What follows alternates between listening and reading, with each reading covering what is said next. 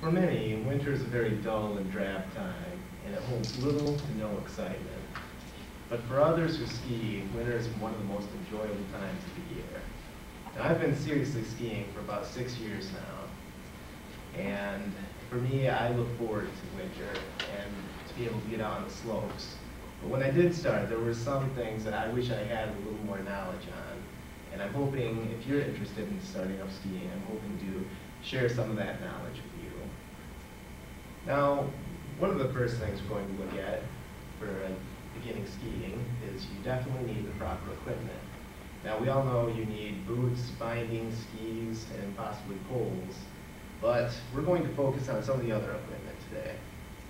First thing you have to worry about is getting a good base layer. Now, a base layer is what you put on first, and its main purposes are to insulate and to wick away moisture.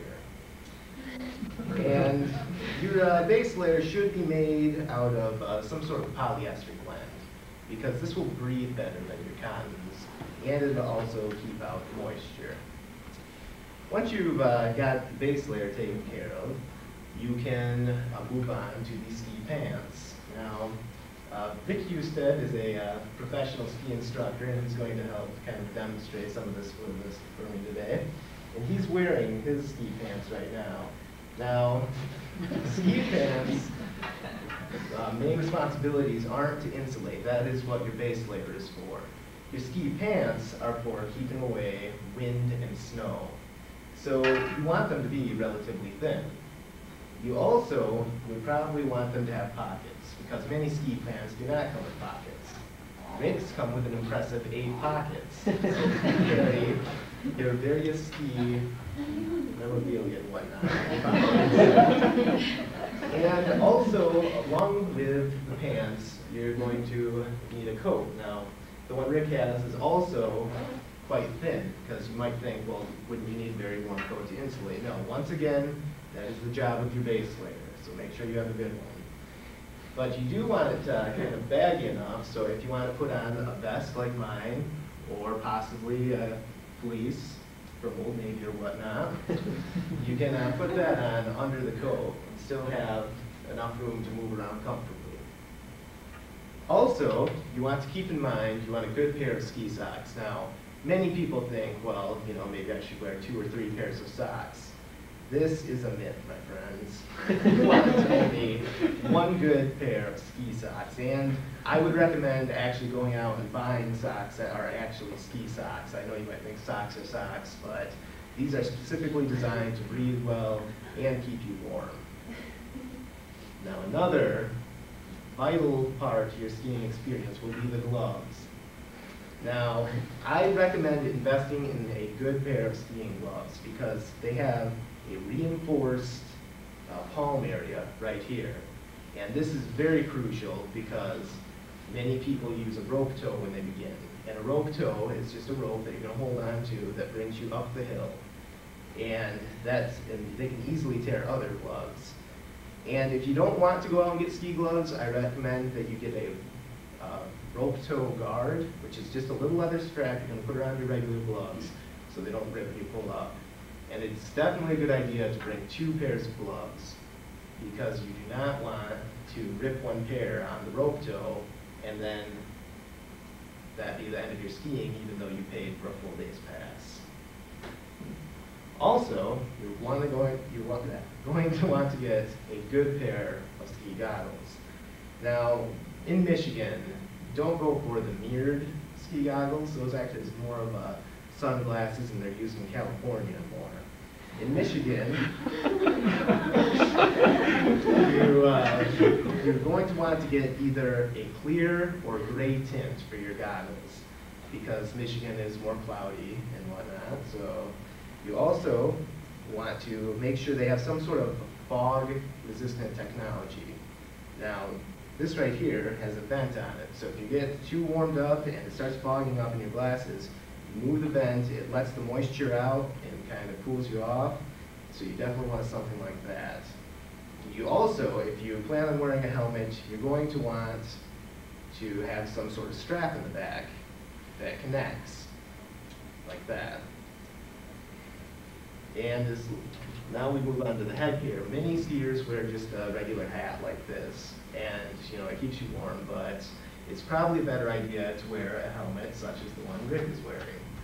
Now the helmet keeps you as warm, if not warmer, than your standard hat, and it's also, of course, very necessary for protection. Now, the one Rick has on right now is one that you can pick up at a ski specialties shop. They are a little expensive, but I would recommend investing in one. The only downside is you look a little ridiculous at times. Skiing is not always cool, no matter what other people may think.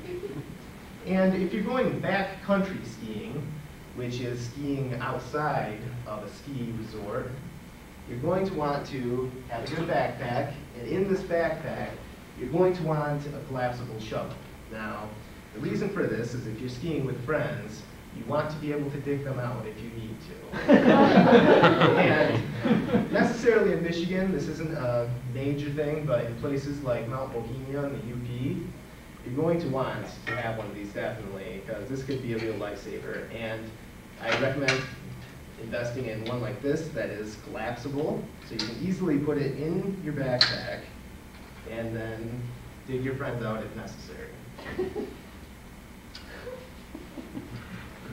Now that we've got some of the basics for equipment down, we're going to talk a little about some proper technique when you're beginning skiing. Now, when you first begin skiing, you shouldn't start out on the double black diamonds like me and Rick.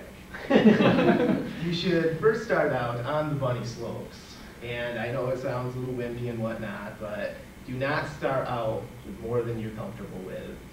I sort of made that mistake, and I almost tore my ACL.